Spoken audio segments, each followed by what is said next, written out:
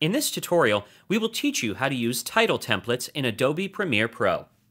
For this tutorial, we will be working on this footage of a busy Chinese market. To get started, we would have to first add a title layer in the sequence. So let's click on the New Item icon over here, and from the menu that opens up, select the Title option.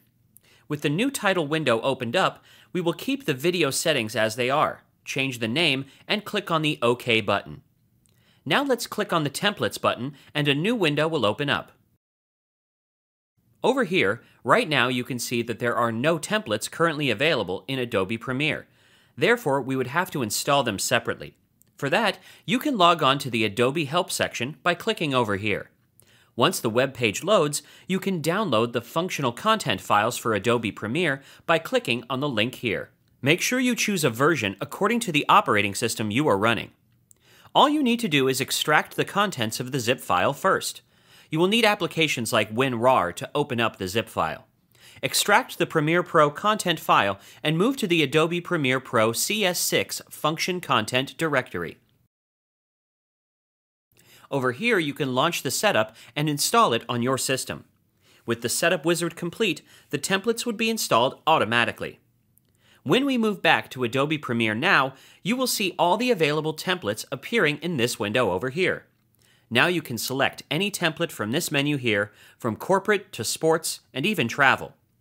For this video, we will open up the corporate menu and expand the abstract section. Over here, let's choose the abstract wide low 3 option for now. To apply the template, simply click on the OK button. Now let's edit the title template a bit. If we click on different parts of the template, you will notice that it comprises of different layers, from the base to the part where the title actually appears, and even the shadow. To edit the text, simply double-click on the text box here, and now you can change the text accordingly. Moving to the Title Properties bar towards the right, you can even change the font style by opening up this drop-down menu here. Let's scroll up and select the Eras Demi ITC font style for the title.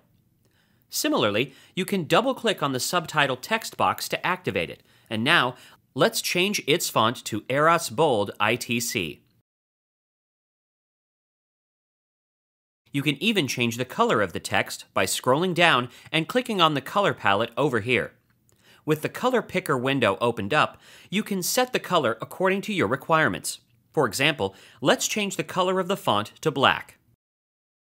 Now let's close the title editor window and bring the main title onto the second video layer. Now let's double-click on the layer to open up the title editor window. As we mentioned earlier, all the different parts of the template can be altered. For example, let's click on the red colored base square here, and you will notice over here that this is actually an image file. You can configure the width, height, and even the position of this object.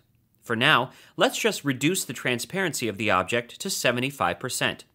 Like the text files, you can even alter the color of these objects as well. So now let's close this window and animate the title sequence.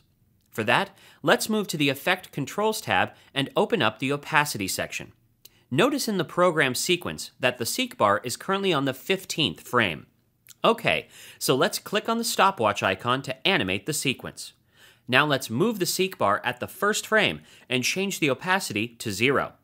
With that done, let's increase the duration of the main title layer to match with the duration of the video. Now let's render the sequence, and here you can see that we have added a title sequence from a template in Adobe Premiere. In a similar way, you can use any of these templates here and edit them according to your requirements.